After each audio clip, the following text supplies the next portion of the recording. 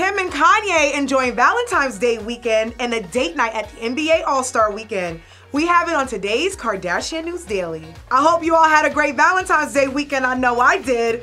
Welcome back to Kardashian News Daily. I'm your girl, Nakia Monet. Make sure you hit that subscribe button for all the latest Kardashian news. Yeezy made it back home to Chicago and brought his wifey with him.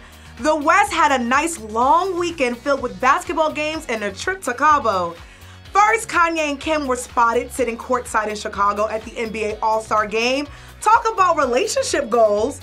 The couple sat next to rapper J. Cole, who some may say may be a little awkward, especially since J. Cole has a song called False Prophets, where he calls out his idol Yeezy on recent behavior.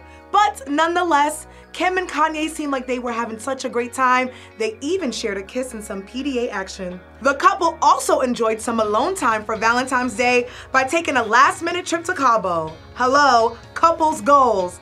Let us know in the comments below how you spent your Valentine's Day weekend. That's it for today, but don't worry, we'll be staying on top of all the latest Kardashian news just for you.